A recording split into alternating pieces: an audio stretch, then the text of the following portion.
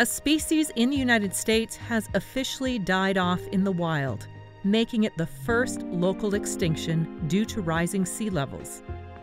The Key Largo tree cactus was discovered in 1992, and in the United States it was only found in the Florida Keys. By 2021, saltwater intrusion from rising water levels, hurricanes, high tides, and mammals using the plant as a food source reduced a once plentiful population to just 6 fragments, which were salvaged and taken off-site to ensure survival. The cactus lived on a limestone outcrop eroded by storm surge and high tide, severe damage caused by Hurricane Irma in 2017, and extended floods in 2019. Researchers hope to eventually replant it in the wild, but suitable natural environments are disappearing.